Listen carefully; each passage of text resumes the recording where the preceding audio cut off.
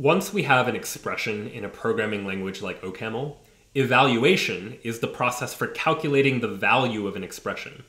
For example, 2 plus 8 is an expression, and when we evaluate the expression, we get the value 10. 10 by itself is also an expression, but it's already a value, so it evaluates to itself.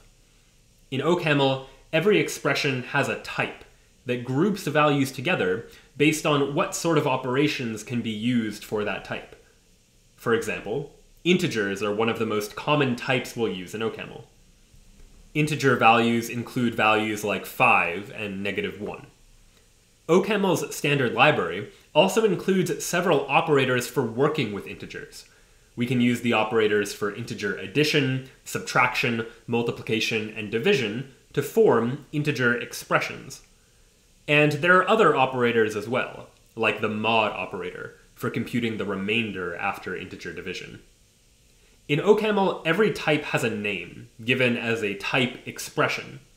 The type expression for integers is simply int, but eventually we'll see type expressions that can be more complex. You've probably seen some of these type expressions already in the OCaml REPL. When you type an integer expression, for example, you'll see that the REPL provides both the value of the expression as well as the type expression that describes the value's type. If we want to represent real numbers in OCaml, we can use the type for floating point numbers, represented by the type expression float. Values like 1.5, 3.14, and -2 with a decimal point at the end are all examples of values of type float. Importantly, the operators for working with floating point numbers are different from the operators for working with integers. For example, if we tried to use the integer addition operator to add two floating point numbers together, we'd see an error. OCaml is expecting the arguments to integer addition to be integer expressions, but we've provided a floating point expression.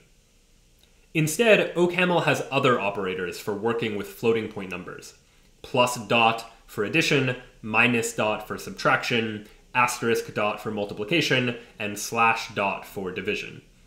Having separate operators for integers and floating point numbers takes some getting used to, especially if you're used to a language that doesn't have this distinction. But we'll soon see the value of a strong type system that prevents us from using values in inappropriate ways.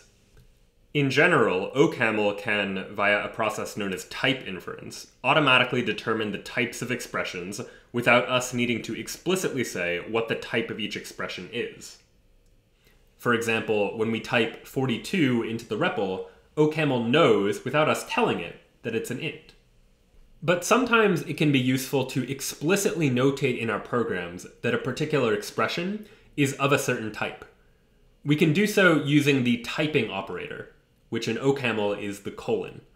On the left side of the colon, we provide a value expression, like 42, and on the right side of the colon, we provide a corresponding type expression, like int.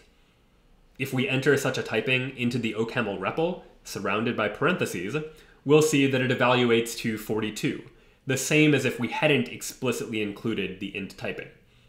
So why would we ever use the typing operator if OCaml can automatically determine the types of expressions? Well, these typings can be useful because OCaml will generate an error if we ever try to use a typing where the value expression doesn't match the corresponding type expression. For example, if we provided the value expression 42, but the type expression float, then OCaml will generate an error before our code runs, letting us know that the expression doesn't match the type float.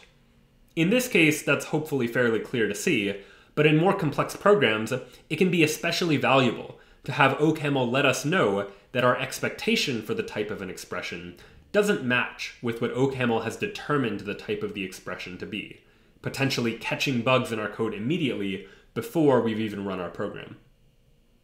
If we're working with text instead of numbers, OCaml has a few other types that will be helpful. The char type represents a single character, and we can specify a character value by including that character in single quotes. The string type, meanwhile, is used for a sequence of characters. It might be the empty string, it might contain a single character, or it might contain multiple characters. we specify strings in OCaml using double quotes instead of single quotes. Just as there are operators for working with integers and floating point numbers, there are also operators for working with strings. For example, the string concatenation operator is an operator that takes two string arguments and gives us a string value that is the result of the two arguments joined together. Another important type in OCaml is bool, the Boolean type for representing truth values. There are two truth values, represented by the literals true and false. There are several operators for working with truth values. The conjunction operator, represented as two ampersands, takes two truth values and checks if both of them are true. The disjunction operator, represented as two vertical bars, takes two truth values and checks if one or the other is true, or both. And the negation operator, represented using the keyword not, takes a single truth value argument and inverts it, flipping true to false and false to true. There are also operators that take values of other types and return a truth value. For example, the equality operator, the single equal sign, checks if two values are equal to each other. So 2 equals 2 is an expression that compares these two integers against each other and returns the value true since they're equal. 1.5 equals 2.5 compares these two floating point numbers and returns false since they are not equal. And for an example with strings, hello equals hello returns true. You might notice that the equality operator here can be applied to values of different types. We first used it to compare two integers, and then we used it to compare two floating point numbers, and then two strings. This differs from the operators we've seen before, which only allow arguments of a single type. We'll explore this idea later in the course, but for now, know that the equality operator, along with other comparison operators like less than, greater than, less than or equal, greater than or equal, and not equal, all can apply to different types of values as long as the two values we're comparing are of the same type. We couldn't compare an int and a float for equality in this way, for instance. One of the most important uses for truth values is to conditionally compute different values. If an expression is true, we might want one value to be computed. If an expression is false, we might want another value to be computed. To achieve this, we can use an OCaml conditional expression, which takes the following form. If expression test, then expression true, else expression false. Here, expression test is the truth value we want to check.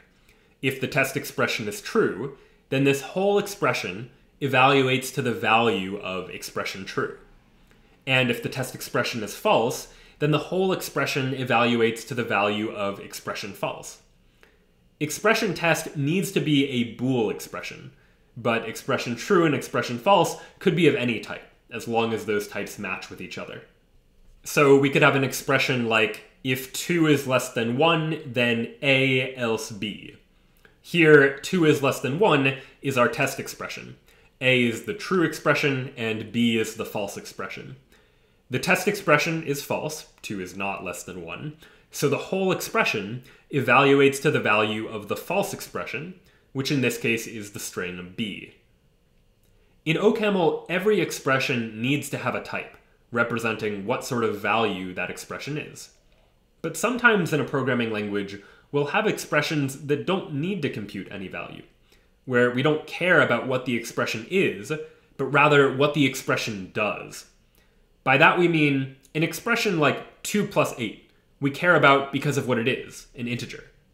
Other expressions, though, might instead be used as commands, printing a string to standard output, or writing data to a file, for example, are commands that don't need to compute a value. We don't care what type they are, we care about what these commands do. But again, in OCaml, every expression needs to have a type. So OCaml has a special type, called unit, that we can use for expressions that don't need to compute a value. There's only one value of type unit, and that's this open and closed parentheses unit value. We'll use this anytime we need to use an expression whose value is irrelevant.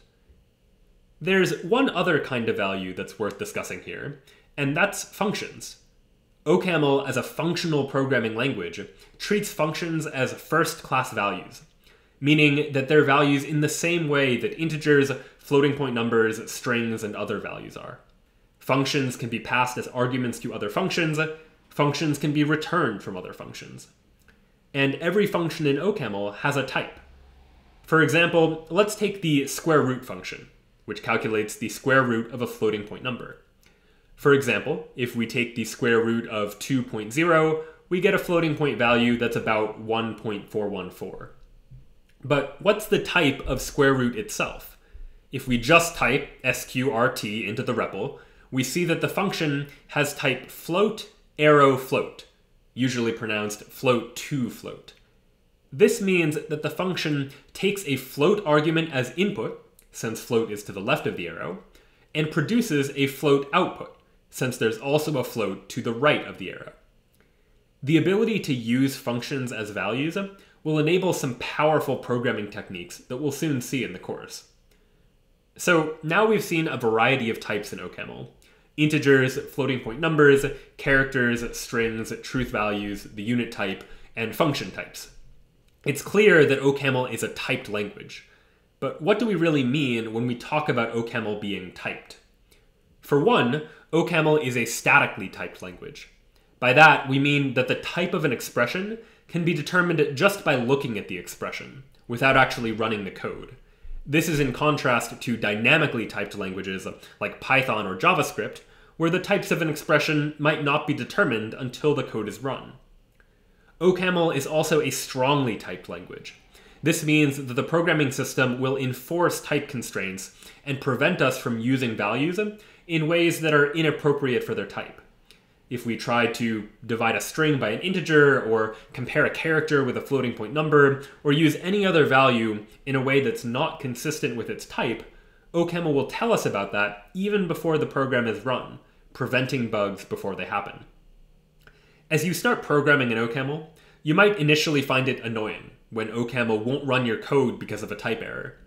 But in general, a type error at compile time is preferable to errors that only show up once the code is already deployed and running, at which point it might be too late. OCaml's type system helps us write more correct code by catching errors earlier, and thanks to its type inference system, we often don't need to even specify the types of expressions ourselves, since OCaml can automatically determine those types for us.